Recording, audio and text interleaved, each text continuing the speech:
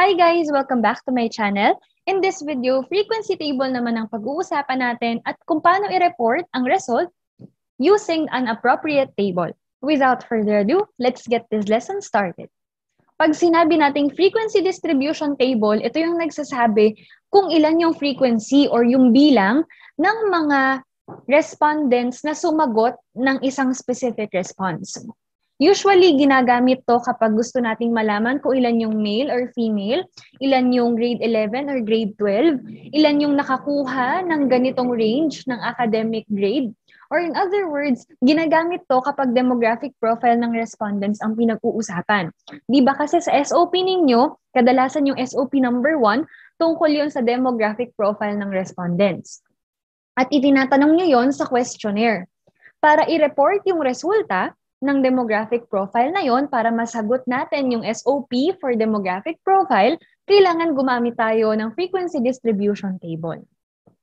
Ang most frequently occurring data na tinatawag nating mode, ito yung response na may pinakamataas na frequency.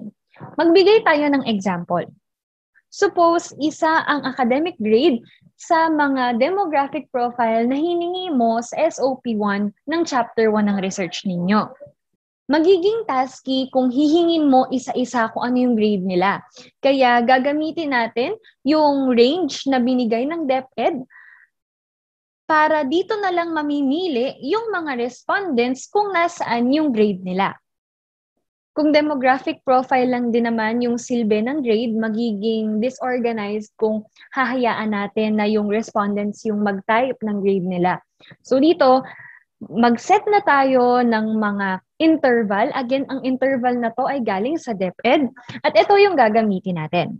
Pipili na lang yung respondents kung nasan dyan yung grade nila. So, ganito tayo mag-report ng frequency table para sa grade. Again, kung hindi grade ang pinag-uusapan natin, sabihin natin sex or grade level, iba yung itsura. Ito ay para sa grade lang. Nasa first column yung indicators, nasa second column yung frequency, ibig sabihin kung ilan yung mga respondents na ang grade ay nasa 90 to 100, 85 to 89, and so on. Percent, para makuha ang percent, yung frequency ng row na yon divided by total times 100. Pag sinabing cumulative percent, yung percent sa row na yon plus lahat ng percent sa taas niya. Mamaya, isasolve natin to mano-mano. And then verbal interpretation, titingin na naman tayo sa legend. Again, kailangan ng legend. Itong mga verbal interpretation na to ay galing sa Department of Education. Tapos yung mode, ilalagay natin dito yung most frequently occurring na range ng grade. Tapos kung ano yung verbal interpretation nun. Punta tayo sa Excel file kung saan nandun yung data na nakuha ko from the respondents. Sa spreadsheet na to, makikita ninyo yung mga academic grade ng 40 students and at the same time, yung kanilang grade level. Pero dahil academic grade ang involved natin, i-disregard muna natin tong grade level. Ang una nyo kailangan gawin ay isulat dito lahat ng possible choices ng academic grade. In other words, isusulat natin dito ang 90 to 100, 85 to 89, 80 to 84, 75 to 79, 74, and below. Kung ano yung nasa legend na nasa baba ng table natin kanina, ilalagay natin yun dito. And then we will use the formula equals countif. Ang ginagawa ng countif, binibilang niya kung ilan sa range na to, sa column ng B, yung magmamatch dito sa 90 to 100. So, tatype nyo lang equals countif, tapos open parenthesis, you select the range. Ang range natin ay itong buong column na ito. And then, comma. Yung criteria natin ay itong 90 to 100. Tapos, close parenthesis. Enter. Ibig sabihin ng 13 ang nabilang ni Excel, 13 daw na estudyante out of 40 yung may grade na 90 to 100. We do the same to 85 to 89. Again, countif, open parenthesis, you select the range, comma, and this one. Close parenthesis. 24 students naman ang may 85 to 89 na grade. Para sa 80 to 84, ganun ulit.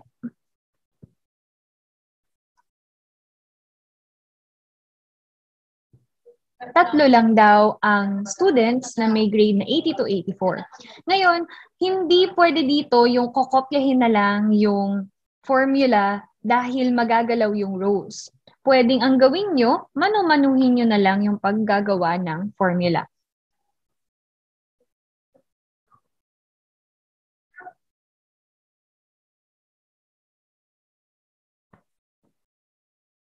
Wala daw student na nakakuha ng grade from 75 to 79. And finally, we have 74 and below. Mukhang wala naman. Wala naman tayong nakitang response na ganyan.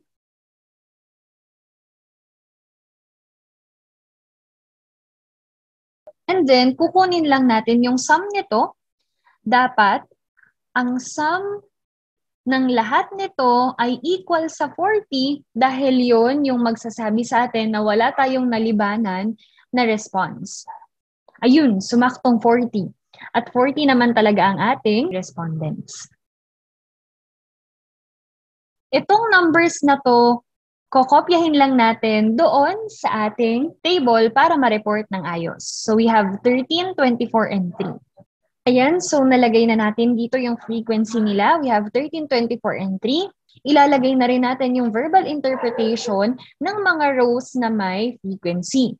Hindi natin isasama yung verbal interpretation ng last two rows kasi 0 na naman yung frequency nila. Ibig sabihin, hindi na sila kasama. At ang inilagay natin sa mode ay 85 to 89 kasi base sa definition ko kanina, pag sinabing mode, ito yung row na may pinakamalaking frequency. In this case, 24 ang pinakamataas na frequency. Our mode is 85 to 89. And ilalagay natin yung kanyang verbal interpretation na proficient. As for the percent, ang gagawin natin dito, yung 13 i-divide sa 40 times 100. Ilalagay niyo yun dito. Make sure to round it off to the second decimal number. Ganon din sa 24. 24 divided by 40 times 100. 3 divided by 40 times 100. Tapos, lahat sila dapat ay naka-round off sa second decimal number. Kung mapapansin niyo dito sa 60, kahit whole number na siya, nilagyan pa natin ng 0.00 para uniform sa ibang mga percent. Kailangan dito yung sense of uniformity nila. Kung ikaw ay nagsimula sa table 2, dati sa previous video natin na 2 decimal ang iyong involved, kailangan all throughout the tables, magiging consistent ka na 2 decimal numbers yan. Kung 3 decimal numbers ka nagsimula, kailangan lahat ng table mo ay 3 decimal numbers. And then we will add para makakuha ng 100.00. As for the cumulative percent, for the first row, kokopyahin lang natin yan. And for the second row, i-add natin tong dalawang to, tapos ilalagay natin dito. For this third row, i-add natin itong tatlong to, tapos ilalagay natin dito. Parang ganito. So dito, dire-diretso na yung 100 kasi nabuo na naman dito sa third row. Plus 0 is 100, plus 0 is 100. So ang total niya ay 100%. So ganyan tayo gumawa ng frequency table para sa grade. Definitely, kung gender ang iyong demographic profile, mapapalitan to ng male at female lang at meron ka lang 2 row para sa table na yon. Kung grade level naman involving STEM students, definitely you'll have grade 11 and grade 12. Again, 2 row lang ulit. Kung strand sa senior high, depende kung ilang strand ang in-involve mo. Kung meron kang STEM, meron kang ABM, meron kang HUMS, meron kang TVL, edi 4 na rows ang kailangan mo sa table na to. Ang mababago lang ay itong indicators tsaka yung dami ng rows. Pero yung column niya na indicator, frequency, percent, cumulative percent, verbal interpretation, total, mode, ay hindi mababago. Well, kapag meron kang verbal interpretation tulad ng grade, syempre meron ito. Pero kung grade level or sex lang naman ang pinag-uusapan mo na demographic profile, definitely wala ng verbal interpretation kasi yun na mismo yung verbal interpretation niya, yung mismong indicator. At iyan nga kung paano tayo gumawa ng table para sa demographic profile ng respondents. Thank you for watching! If you learned from this video, please give it a huge thumbs up, subscribe to my channel, and hit that bell icon. See you on our next video.